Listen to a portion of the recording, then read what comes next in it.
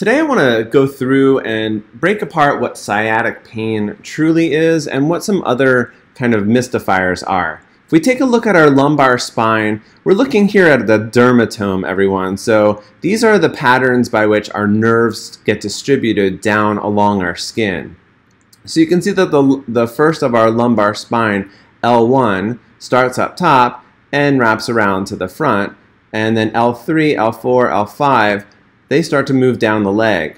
Our last bit of the spine is called the sacrum, and that's going to innervate the back of our leg all the way down to the outside of the foot, as you can see here, coming to the outside of our ankle.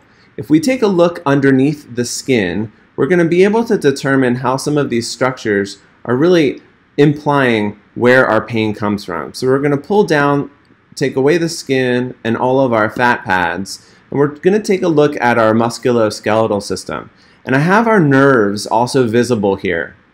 Before we get in any deeper into the sciatic pain, I want to talk about something called cluneal pain. Sounds like George Clooney, just not spelled the same. So these are the cluneal nerves. They actually originate from in the upper lumbar spine, so L1, L2, L3.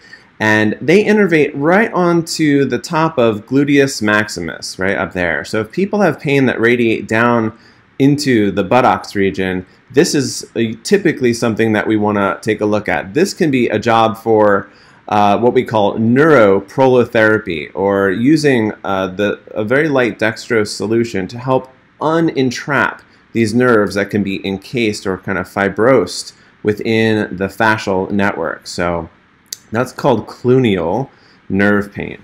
No relation to George Clooney again. Okay, so we're going to move through past our lats. These are the latissimus dorsi, and they build in what's called the thoracolumbar fascia. I'm going to go ahead and move all of these big muscle groups out of the way and go down into our deeper layers. We have the erector spinae muscles. We have some core muscles like the transverse abdominis. So these muscles can go into spasm, but those are just symptoms. We need to go down a little bit deeper. This is the QL, or quadratus lumborum. You can have muscle spasms in there as well. I'm going to move all of these out of the way, and I'm going to peel back some of these nerves so it gets a little bit confusing. And right to where we have what we call that back dimple, we have a very important ligament. Now remember, ligaments connect bone to bone, and this is called the iliolumbar ligament. So the top part of our hip is called the iliac crest, and we have origin of this ligament onto L4 and L5's transverse process.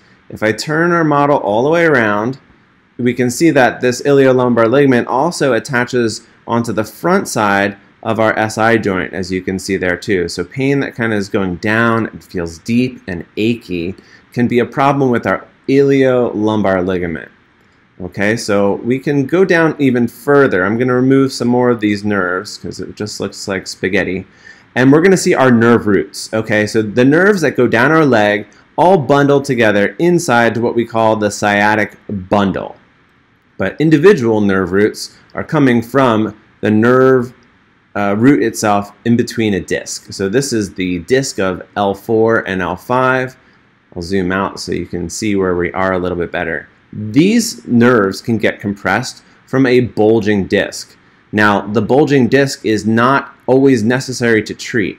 We have to understand that an MRI or any imaging that shows something that it's abnormal in structure, that does not mean that's where your pain is coming from.